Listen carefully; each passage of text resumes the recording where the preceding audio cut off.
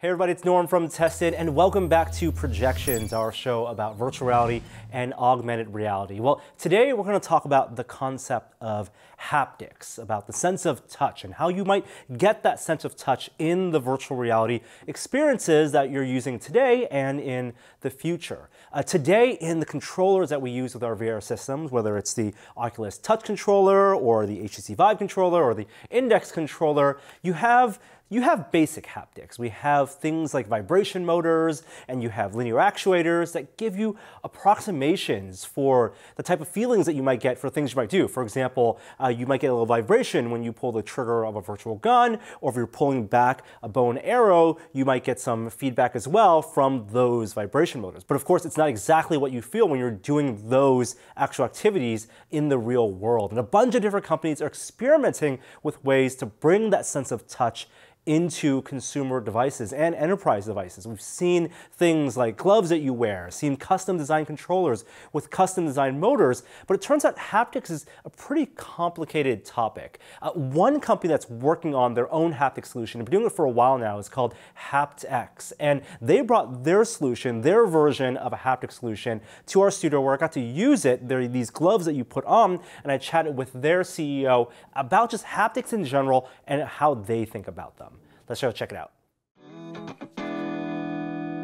So I'm super excited to have Jake, co-founder, CEO of HaptX here in our studio. Yeah, absolutely. Thanks for bringing this setup. We've heard a lot about your haptic solution, these gloves you guys have been developing for a very long time now, and I got a chance to try them just now, but I'm so curious about the technology behind this. Before we get into exactly how it works, I'd love to first define some terms, right? Haptics, I think, is a very broad idea in VR and in controllers. Otherwise, we have vibration controllers and video game controllers. We've seen VR systems provide some type of mechanical pushback resistance, sensation. How do you think about haptics?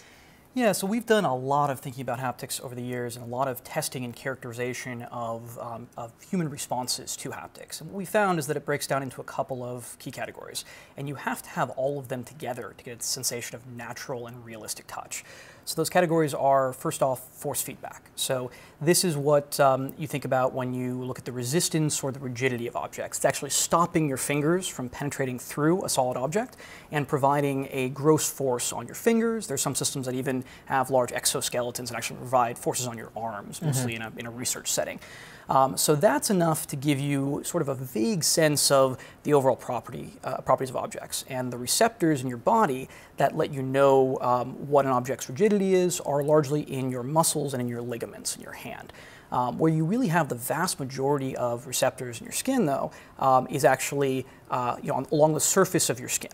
And that's what lets you know the texture, the shape, the contact pressure, the movement of objects, and that's most of what we use as humans to do fine motor control and dexterous tasks.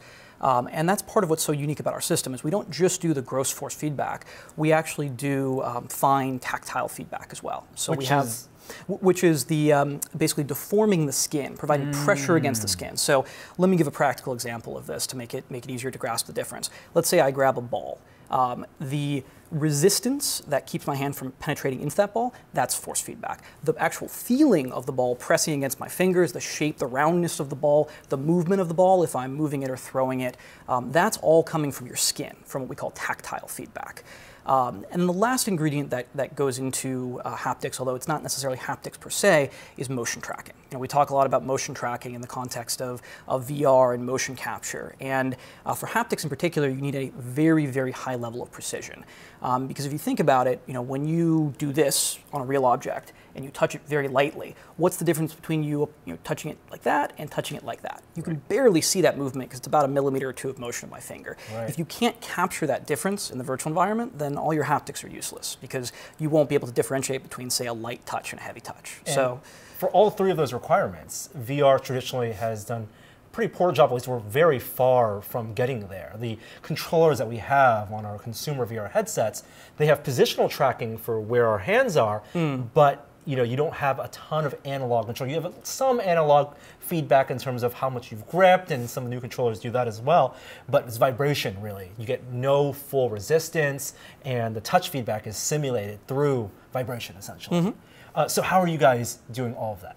So I'll talk about it one by one. So first off, for motion tracking, as you mentioned, there are a lot of consumer systems that are increasingly doing some amount of finger tracking. You look at the new index controllers, for example, and Valve has done a great job of finding a happy medium, something that's a low-cost, effective solution for consumers. And that's great at animating your fingers and giving you a greater sense of immersion, but that's nowhere near what you need for haptics. So we actually use an electromagnetic solution.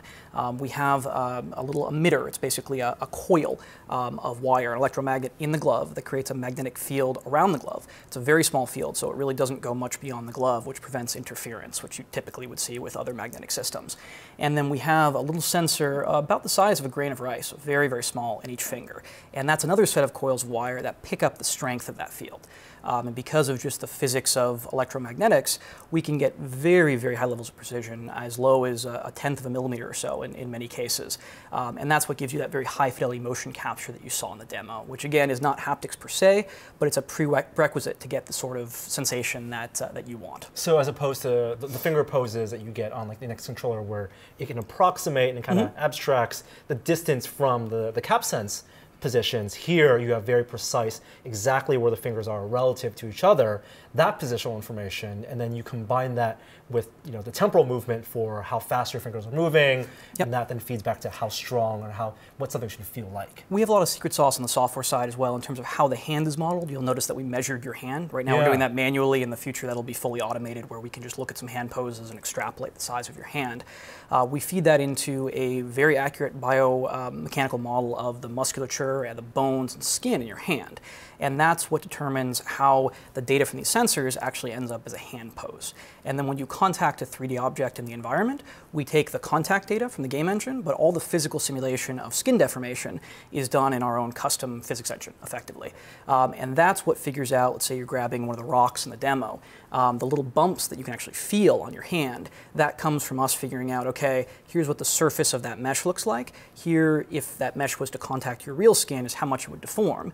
And then we command this very dense array of pixels, effectively, tactile pixels, to make that same shape in your hand. Yeah, so we're jumping ahead right now, because we're talking about the motion tracking, sorry, which is the input, right? The motion tracking is the input, yes. Right. So we've talked about motion tracking. I guess I just segued into the tactile feedback, which again, we think of from our experimentation as the most critical component. It's the one that you least often find in any sort of VR system, because it's the hardest to do. Your skin is very sensitive, and we found that you need about 130 points or so, which is what we have in this glove, to really produce a convincing sensation of touch and motion and texture on the hand. We were talking about that earlier, right? All the variables you're taking into account. You're talking about resolution. When you say 130 of these little pads that are in touch, and you very judiciously place for the fingertips, for the multiple places in your palm, that's based on your research for where people would normally feel the most when they pick up objects, when they interact with objects. Yeah, so we actually have a couple of biomedical engineers that have worked for years on this glove technology, and you might think it's a little bit of an odd fit because this is a mechanical device, but a lot of the work we do is actually thinking about the human hand and the human body. So we did a lot of research and perceptual testing on the resolution and perception of tactile stimuli on the skin. And you can go find a research paper and get things like the 2-point threshold, how sensitive the skin is on paper, but that changes a lot in the actual use of your hand in real environments. So we've done thousands of hours of testing with people using this very system to try and figure out where to best place these points, how to lay them out on the hand, how to make it move with you as you move your hand. You'll notice that all these panels have very specific shapes, and that's because they fit on your hand. So this guy, for example, fits here, which allows you to retain motion while having this contact your skin. So a surprising amount of the work on making the tactile system work comes down to ergonomics and human factors. How do you make it comfortable? How do you make it fit your hand? How do you make it move with you? And these panels then, so resolution I get, right? That's going to be how dense of these pressure points can you put in. Then the other variables are then how strong these points can be, how much actual pressure, and also how much actual indentation, what the actual distance of movement is. So your skin behaves like a spring. Essentially, the more pressure you apply, the more it deforms. And that's one of the hardest parts of designing a system like this, is because your skin actually moves quite a bit. If you push into it, you can see it's not a rigid surface at all. Yeah, it moves several millimeters. And most actuator technologies that you use for haptics, like for example an electric motor, like a vibrating motor for example, or a linear resonant actuator that you'd find in a VR controller, they can only move a fraction of a millimeter up and down. And so to really get good tactile sensation, you not only need something very dense, you can see in this array, but you also need something that can move up and down by several millimeters. And particularly when you think about it in relation to the height of the actuator, the level of strain, the level of motion relative to size is huge. And it's way beyond what you can get with other types of actuators. And you can control moving half we can millimeter, control exactly, a millimeter. Yep. I mean, you have footage where these bumps are basically kind of ebbing and flowing based on what it's simulating.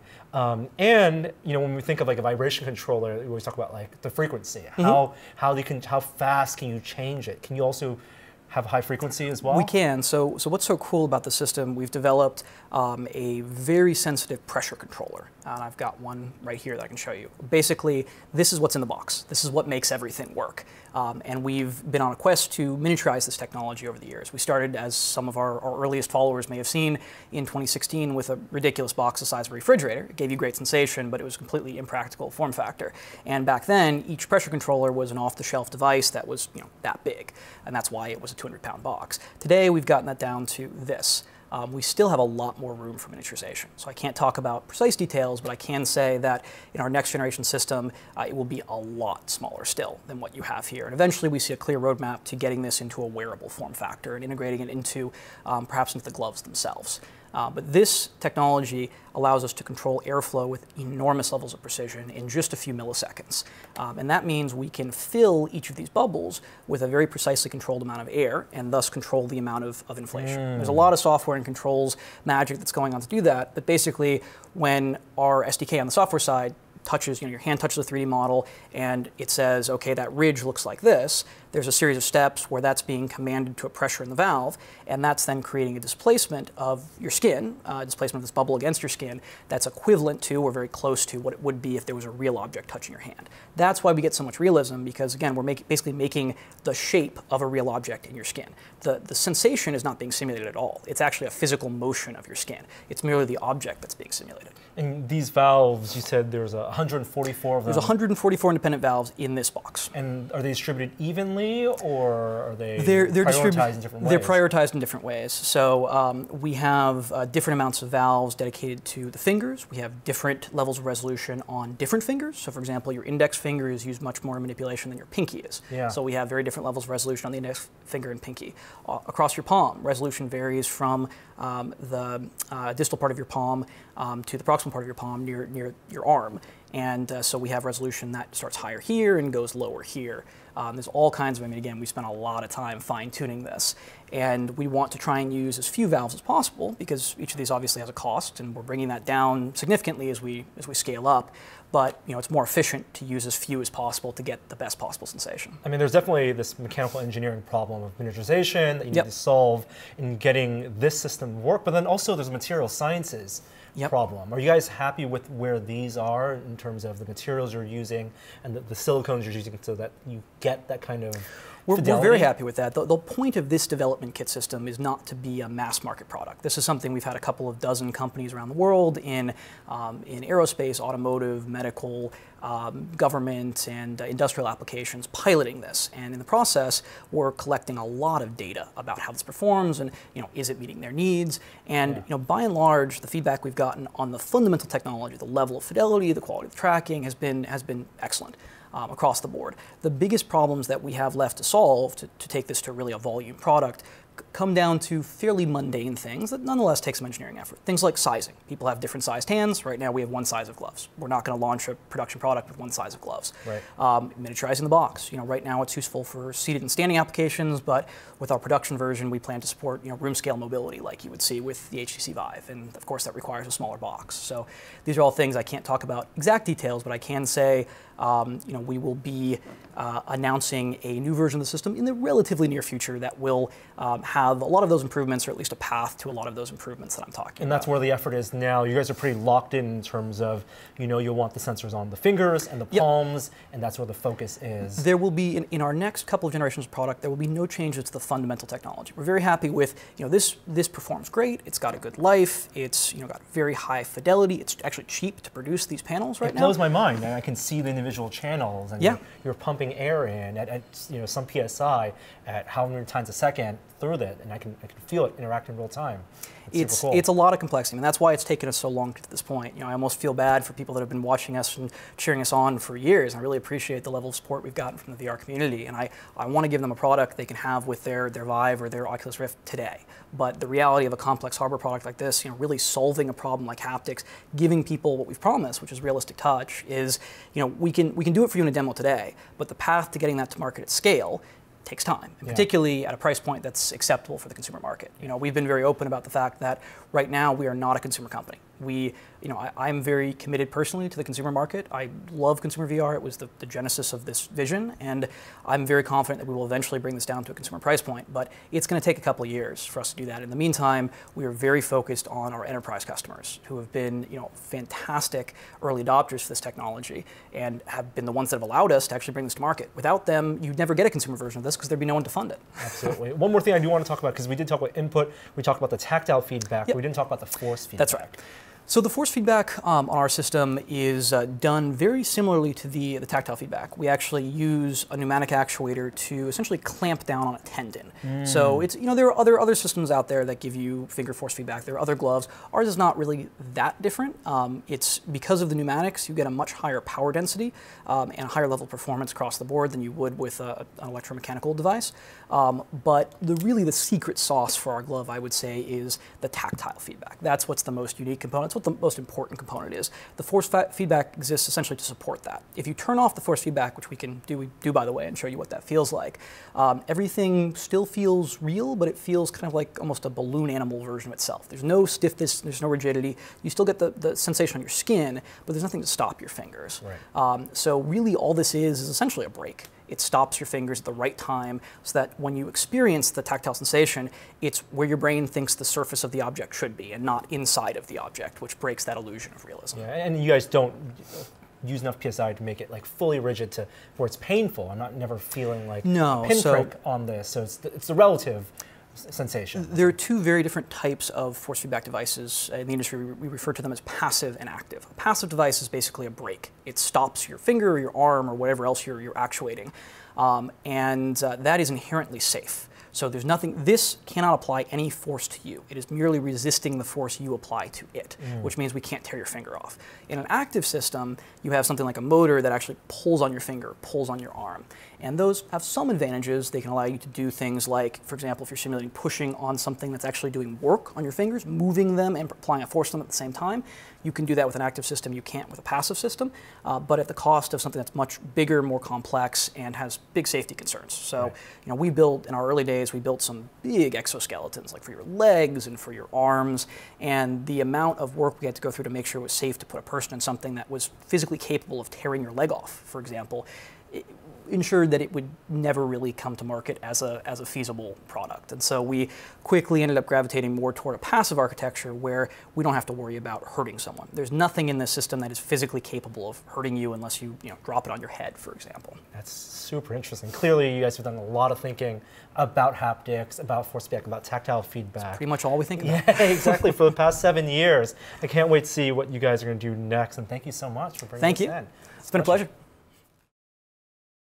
Okay, so that was a lot of information to take in. My first big takeaway is that my eyes were really open to just how complex the problem of haptics in a VR controller really is. Now, I thought haptics was about force feedback, about giving you resistance, but it's resistance along with the feeling of touch on the tips of your fingers, at your nerve endings, along with things like pain and temperature, things that we even talk about in the interview. Well, how does the haptics controller work? If it wasn't clear from our conversation, underneath the gloves that I was wearing, at the tips of your fingers, they have these panels. And on each of these panels are a series of these tiny, essentially think of them as air pockets, these little bubbles. They call them tactors.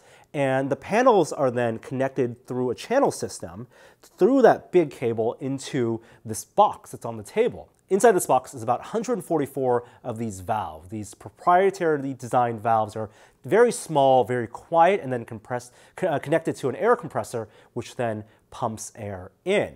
Now, they have software that then takes a look at what you're interacting with in the virtual environment, and then based on that, they model what your hand should be feeling, because the glove is then calibrated to your hand so that those tactors are positioned exactly where they think your fingertip should be, where your palm is, because every hand's going to have different size, and then the valves start opening and closing really quickly to send that air into the tips of your fingers so that these little tactors, these little air bubbles, inflate and deflate really quickly, giving you the sensation of touch at your fingertips. That, combined with the force feedback system, which is these ribbons behind each of the fingers, which then are tied to a braking mechanism that brakes, so it prevents your fingers, your tendons, from then bending forward, then give you that sensation of that you're pushing against an object, or that you're holding something, or that you're manipulating, or something's walking across your hand. Now, from the experience demo I got, super interesting and very compelling. The first thing I did in this virtual environment, I was standing in front of a miniature, like a farmscape. There was a barn, there was a tiny tractor, there was a field of wheat, and then there was also some rain clouds. I put my hand underneath the rain clouds, and the rain fell onto my hand. And that's where it felt super convincing. The tiny tactors started inflating, and I felt a little bit of pressure right on the top of my fingertips, as well as on my palm. The precision was really good, the latency was really good, because there's a lot of mechanisms happening to get this to work, from the air being compressed, the valves opening, to then the bubbles inflating, but it was effective. The same with later on in the demo when there was a spider walking on my finger, or a tiny fox walking on my palm. The feet of these tiny creatures really felt like they were there. It's almost really creepy. I love those experiences. But what about feeling the objects in the environment as well, picking up the rocks or putting up my hand against the barn? The force feedback worked. Of course, it wasn't going to prevent my entire arm from pushing forward. There was no ribbon cable here on my elbow, but prevented my fingers from pushing forward, so giving me enough of resistance there to let me know something was supposed to be there. But did it feel like a solid plane? And that's where I felt like large objects, big surface areas, the contiguousness of these tactors wasn't completely convincing. Now, I know it's supposed to be, because they've done all the research on this idea of a 2-point threshold. That's how close 2 points of pressure have to be to convince a human brain that it's one continuous object, depending on the density of nerves on your fingertips. And they believe the density of these tactors, as they've designed them on your fingertips and your palm, are close enough. The resolution of the tactors is large enough to allow you to simulate a solid object. But maybe it's because of the way the valves are opening and closing, and that the pressure was constantly changing. Even when I was pushing my hand against the flat surface of the barn or on that environment there, it still felt like a bunch of little pressure points pushing up my hand. To be clear, it felt like there was something there, but it never felt like it was one solid object. The second demo I did was also really interesting. This was in the virtual cockpit, in the driver's seat essentially, of a virtual car, which was beautifully modeled. And not only modeled visually, but there was a lot of interaction points here as well. The buttons were pushable, the levers that could move up and down. You could even move the sunshade down. And the steering wheel I could actually grab, which would activate that force feedback to prevent my fingers from closing fully, and also feel that steering wheel on my fingers. And here, while the steering wheel, again, never felt like one fully solid object, it still felt like tiny bits of pressure pushing against my palm and my fingertips, I was able to close my eyes and actually turn the steering wheel, as you normally do, and feel the points of pressure shift from the tips of my fingers to the palm as I was turning. And that actually allowed me to feel like I could actually drive with this haptic feedback without actually physically holding something real. That was really compelling. And I could really see this being useful in simulations because there is potential for this to then help me build muscle memory for repetitive tasks, for learning actions, as opposed to not getting that physical feedback, that touch feedback in doing those actions.